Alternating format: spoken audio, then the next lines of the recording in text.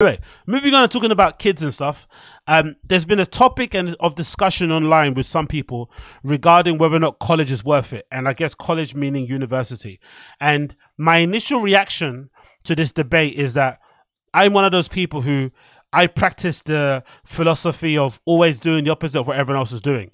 So if everybody now is kind of, going and cheering on and using this mantra of like college is a waste of time, I didn't learn anything in college, I learned everything through YouTube, blah, blah, blah, blah. I would actually do the opposite if that was me. And if I was a kid and I was coming up someone, or if someone asked me for advice, I'd actually say, instead of dropping out, instead of not going to college, actually go to college, either for the education, either for the job prospects, or to obviously for the self building, whatever it may be, like maturities type of thing going on. So where you get to, meet different people, you get to grow up a little bit, you get to live on your own, you have to figure out how to balance your bills, how to get a job, how to make money, whatever it is. All those things are quite important. So if it's me, and I was that person, I would say go to college just for that thing and just to do the opposite of what everyone else is doing, because everyone else is kind of trying to do the whole social media, making it on my own, doing my own business, online content sort of thing.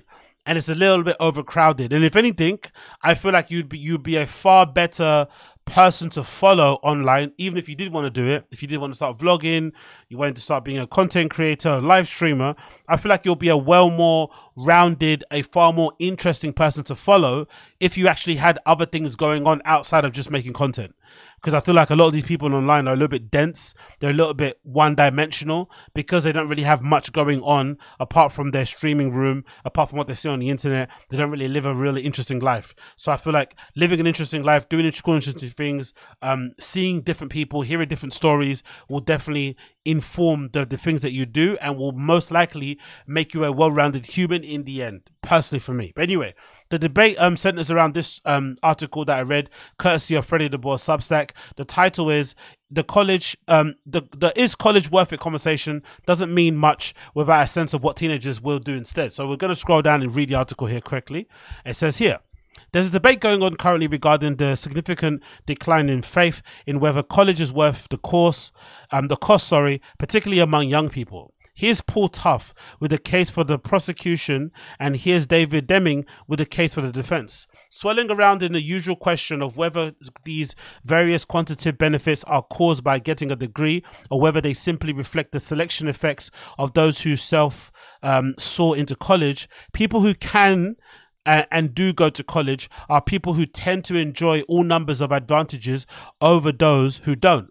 This is an important debate, given that, for example, people with degrees enjoy not just a wage and employment premium, but a significant higher lifespan than those without. There's a lot of literature out there which you can peruse if you like. So that's a really good point to make, that most people that get degrees usually have higher wage abilities, and obviously they are able to get far better jobs. It's just on average type of thing that happens, which makes complete sense because there is only a small number of people. There is a way smaller number of people that go to college all the way through and graduate than there's people who drop out and just decide to go to work. So it just increases your ability to make more money and get a better job anyway. It continues here.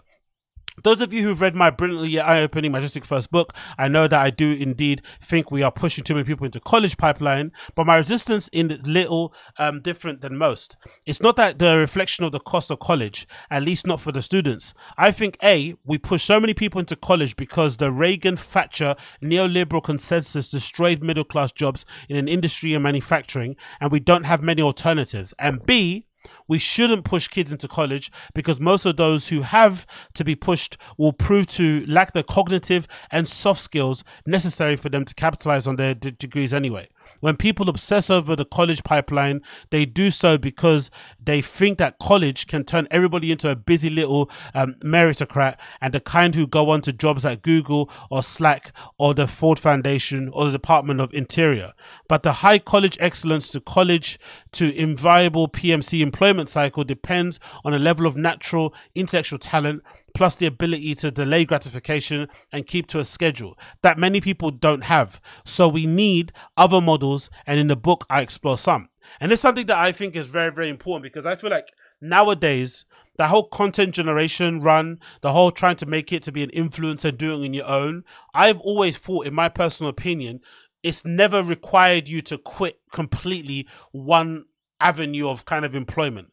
You can do them in tandem. You can work a full-time job like I do and also do the content on the side. And then whenever the content kicks off, you can then maybe decrease your hours of work or quit completely. But the idea that you to throw everything into just doing that one thing, all the eggs in one basket, is crazy, especially when you consider the level of competition that exists out there. It just doesn't make any viable sense. And for me personally, outside of that sort of like, oh, be careful precaution side of things, I just feel like as a content creator or somebody that wants to make something of themselves outside of the regular, you know, industrial complex of jobs, whatever it may be, you have to make yourself a far better option than the others are out there. And I think the options that you add to yourself are the ones where you have a varied and interesting working experience. You have a varied and unique life experience in terms of your family, relationships. You have a unique view on the world. But I think all of these things are greatly influenced by the things that you do away from your phone. Like real life, like where you go to school, where you live, who you talk to, the places that you travel. All these things inform those sort of decisions. So if anything, if you actually want to go, you know, balls deep and put all your eggs in one basket on the content vibes, you're probably, I feel like, better off just doing a college degree just for the sake of it, even if it's a social studies things, just so you can have the experience of going to a college, meeting other people, traveling, budgeting, having to find a job, getting sacked, getting heartbroken, having friends abandon you, trying to find new friends. All these sort of interesting things will go a long way into informing your content and giving you a different perspective and view on things, so that you'll be a far more compelling person that people can follow. That's just my way of looking at it. Again, what do I know? It continues. Here's the thing, though. In the debate, as it exists in the real world, I think a really trenchant question for the kids who forego college is this. What will you do instead? How will you spend those 4+ years of your life if not in school? Which is a very important question if you're a kid growing up now, what you want to do. Because it's all well and good being a content creation guy, but being a content creation guy at home, not working, living with your parents, giving them stress, you know, eating all their food, using up all their electricity, and just being a fucking nuisance, especially in your mid-20s or fucking late 20s or early 30s, that's a little bit much. You have to kind of be aware and cognitive of the pressure and the expectation your parents or society have on you in that regard. So you have to kind of give yourself every advantage that you can. So in those 4 years that you're not working or that you're not doing conventional education, maybe getting a part-time job, maybe doing a vocational thing, maybe even helping out in a soup kitchen, all these tiny things could actually go a long way into giving you some form of like social credit, and also getting your fucking guardians or parents off your back. It's actually really important, because if not, it's going to be really hard for you to be creative, for you to be expressive and be free, knowing that you have that weight on the back of your head, that people are thinking that you're lazy, you're not doing anything, you're not helping out in the house, you're wasting your life, disappointing people. All these type of things are not the way to go. So you have to actually be quite, if you actually are going to do the whole, I'm going to put all my eggs in the basket of like not going to college, you actually have to plan it out a lot further out than whether you would then if you had gone to college. You know what I mean? You have to spec that all out year by year. Whereas when you go to college, it's sort of like autopilot. They kind of take you on the route. Every year throws up different challenges, but as long as you pass and you turn up, or you turn up and you pass,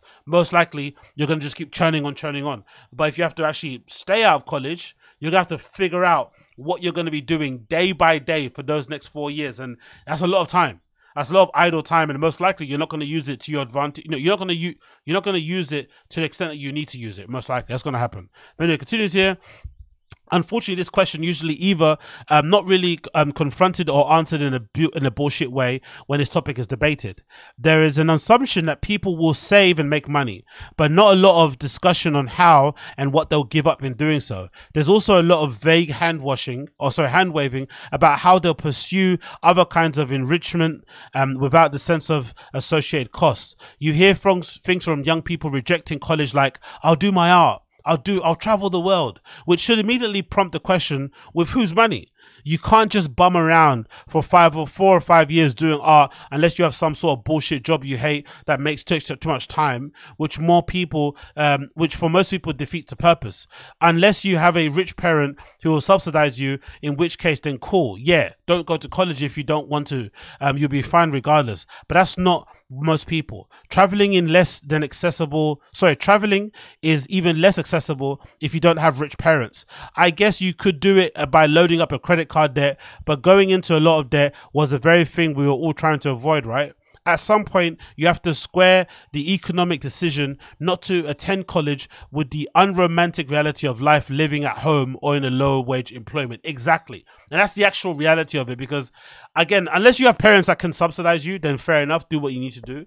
But if you're a regular schmegular person whose parents can't subsidize your living, you know, your lifestyle, and you don't want to put them in a position to do so in the first place, whatever it may be, and you want to be independent and do your own thing, you really need to kind of think it through of not going to college, because the other side of things is that most likely if you drop out, your employment options aren't going to be that great. So you're going to have to get a low paying job in the first place to pay bills or to kind of support your lifestyle. The only other option will be, I think, if you're going to do the art creative way, will be to move somewhere where the cost of living is relatively cheap.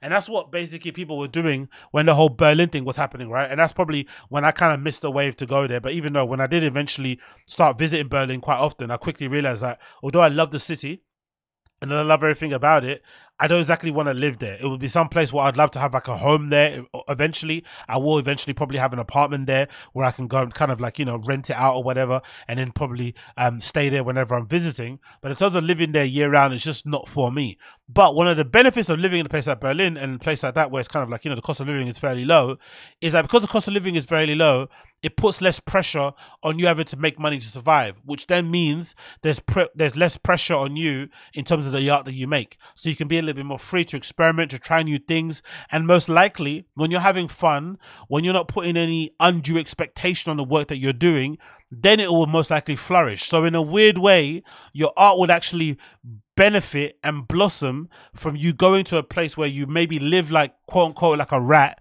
so that then your artwork can flourish with, you know, no expectation or whatever it may be, and then you can kind of go on from there. It's a really strange way to go about things, but unfortunately if you live in the UK, that option isn't really open for you, especially since Brexit. But if you're mainland Europe, you still have the option to do so.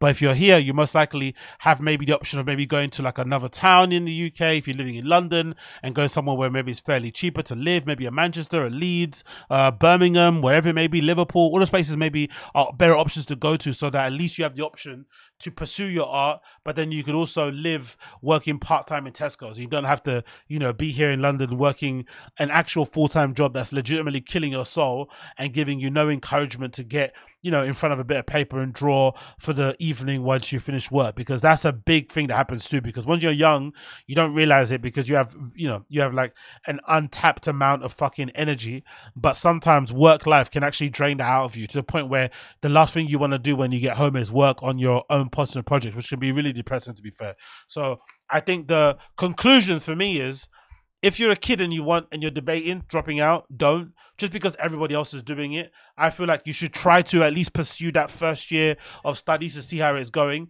and also do the content or whatever you're doing on the side at the same time. Why not? You have the time to do so. You might have to give up some friends. You might have to give up going to festivals and going out as much, but I feel like those two things in tandem could actually help you and make you a far better candidate for future things going forward, in my personal opinion. But again, it all depends on how you view it. It really does all depend on how you view it.